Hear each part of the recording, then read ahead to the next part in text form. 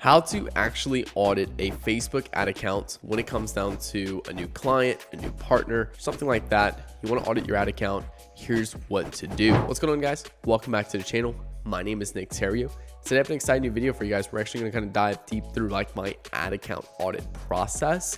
This might not be too applicable for brand owners, but at least people who work with a lot of ad accounts, maybe taking on new clients or things like that. Or you're just a client that or a partner that is skeptical about working with us and you kind of want to know what we do when we go through our ad account strategy session that I offer you guys. And get to apply for one of those, all you have to be doing is making at least $50,000 a month in revenue. Click link below to have Nick run your Facebook ads, and we'll hop on a strategy call to where we'll go through your ad account and kind of go through these specific key features. If you're wondering why I'm credible to be teaching these types of things, I've done over $50 million in online revenue with Facebook ads. I've taken multiple brands from 6 to 7 figures a month, and also multiple brands from 5 figures a month to 6 figures a month. So happy to share these secrets with you guys completely for free. If you're interested in how you can work with me, I have 2 links below.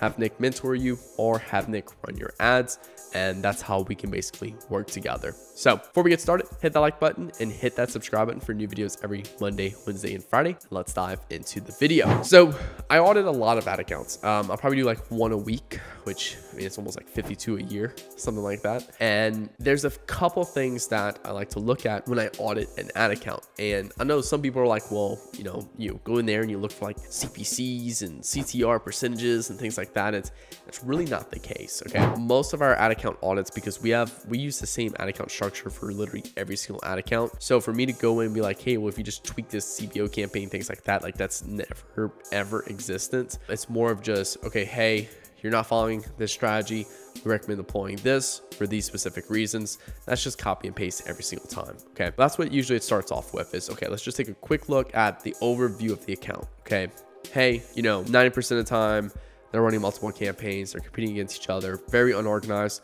So hey, first step of action is just condensed down to a single CBO, or 1 CBO per country, or 1 CBO per business objective, depending on how the account is set up. Okay, then the second stage is, okay, are they deploying tracking like attribution, like triple L, high rows, things like that? If not, okay, that's the second thing. All right, and like those 2 slides are like on 90% of my ad account audits. Okay, now the third stage, this is where it actually gets a little bit more tactical. Okay, here's where I'm basically going in and I'm selecting that maximum time range in the ad account, and I'm sorting all the campaigns by spend. So I can see the campaign with the most spend all the way down to the least spend. And I'm really just spending my time in those first 3 to 5 campaigns. Okay, I'm selecting those 3 to 5. And then I'm just going to select them using the little tool, boom, boom, boom. Then I'm gonna click on the ads tab, and that's going to show me all of the ads by spend in those 3 to 5 campaigns. And my goal here is to figure out the top 3 to 5, 3 to 10 ads in the ad account with the most spend in the account. So that way I can get a good idea of, hey, if they got the most spend, they're obviously we're working. If you have an account that spent $4.5 million and one ad spent $1 million on it, that ad was obviously working. But I don't want to waste my time of looking at ads that spent 20 bucks, 30 bucks, 50 bucks when we spent $4.5 million. Okay, I want to look at the ads that drove 80% of that revenue, or that at least spent 80% of that spend. So that's what I'm doing next. And there's a few things I'm doing here. Okay, number 1, I want to look at what's the main desire that we're hitting on in the market. I want to look at, hey, what level of market awareness we're appealing to. Are these people problem aware, solution aware, unaware? Like, where do we pick up the conversation in advertising to be able to effectively reach these types of people? Okay, the next thing I'm looking at is a little bit more of like, is there any like immediate beliefs or things I can just quickly point out in their creatives, like, hey, I notice you're leveraging literally no social proof in any of your ads, or hey, you don't show off the unique mechanism of your product in any of the ads itself. Like just little things that I can show, just quick wins essentially in the account right there. Okay, that's what I'm doing, those creatives, just quick little audit creative process, nothing too in depth, because usually these things are free, but just a level to pick up the quick wins, because that's gonna be the things that we can immediately deploy in the account and really just get some quick wins for the client and make them more money right off the back. Okay, that's usually what I'm doing right there. Okay, that's gonna allow me to just kind of do a quick creative rundown, And from there, I'll usually toss that into a slideshow. So now we have like 3 or 4 slides of, A, use this ad account structure, B, use this attribution tools and stuff like that. C,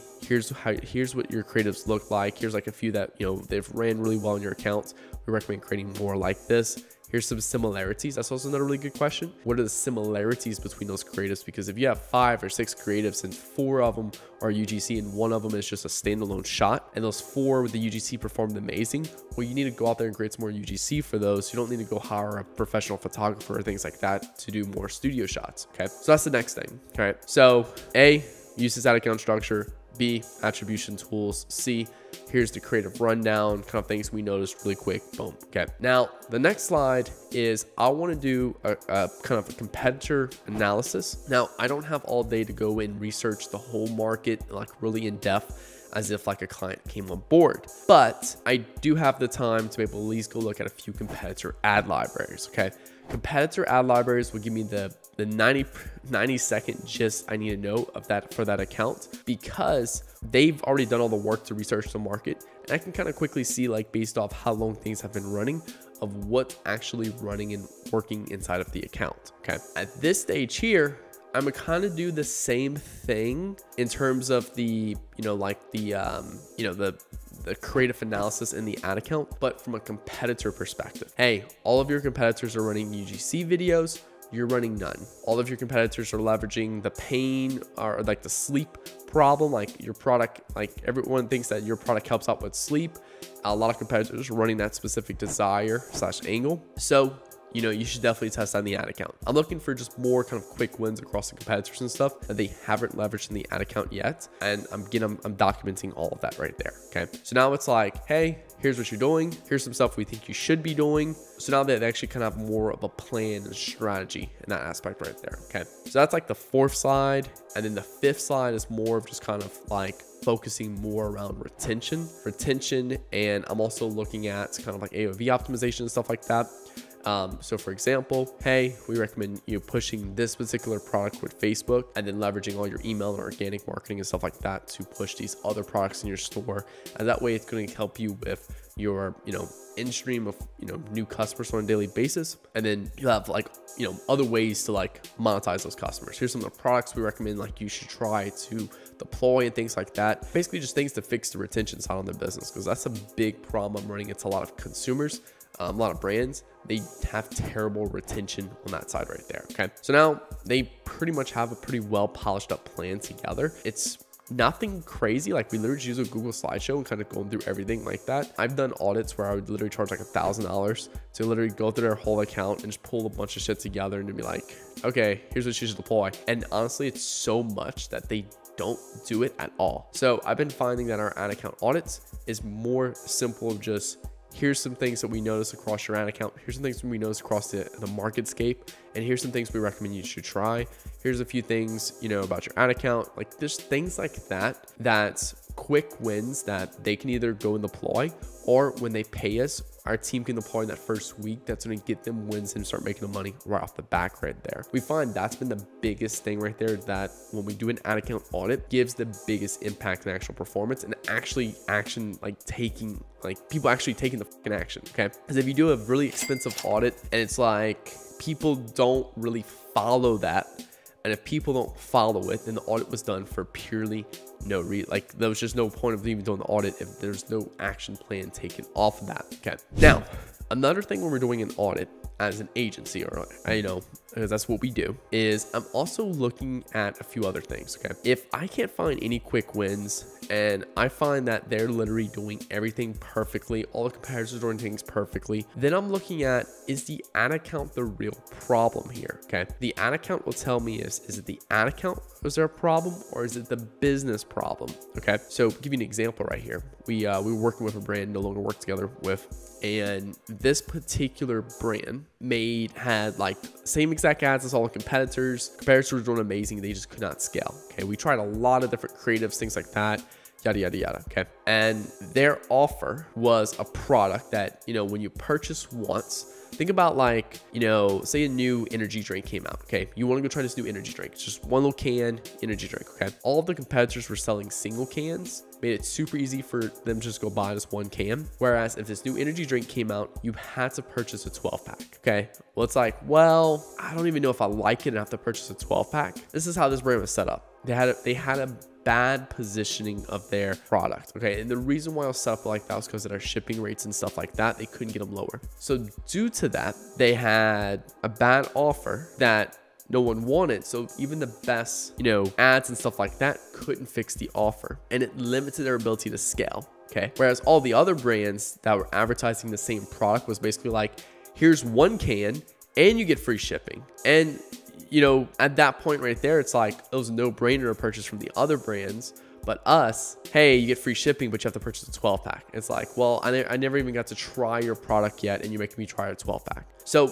sometimes the ad account audit, if it's too perfect on the ad account side and they're still struggling as a business, there is a problem that more lies within the business itself. And that's where we look to find those specific problems. Okay. Maybe an account is too reliant on Facebook ads and they haven't done anything to improve their retention. Like if a client comes to me and they're like a 90 to 100% new customer of daily revenue, it's definitely a problem, not with the ad side, but the retention side. Because if they keep scaling their business on new customer revenue, they're going to be at the grips of Facebook for a very long time. So the objective here is to build out the retention side. That's what's going to fix their profitability problems within the business. So that's some other stuff we look at. Okay. And then, hey, look, if all of that looks perfect too, then that's when I start, more looking at this account. It's like, hey, is the expectations of the partner, the potential partner in check? Hey, Nick, we're doing everything perfect, but we're not hitting a 6x ROAS. Okay, well, first off, do you need to hit that? Then the ad account audit does not even need to be done because now it's just more of a factor of expectations. So we do a full ad account audit and we can't find a single thing.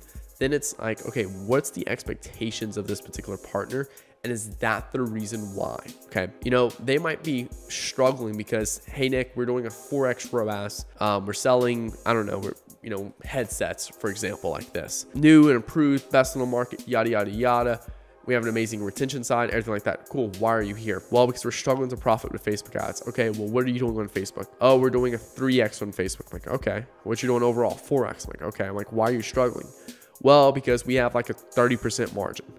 Then it's like, oh, okay, so that's your problem. You need to go focus on renegotiating shipping rates, product costs, things like that to expand your margin there. Sometimes the problem isn't Facebook, and that's where a lot of brand owners kind of, really rub them wrong. And I love it because it actually challenges them to build a better business. And when they do substantially better than before. So that's some other things we like to look at. I've even gone as far as like, ad account audit works well, everything like that.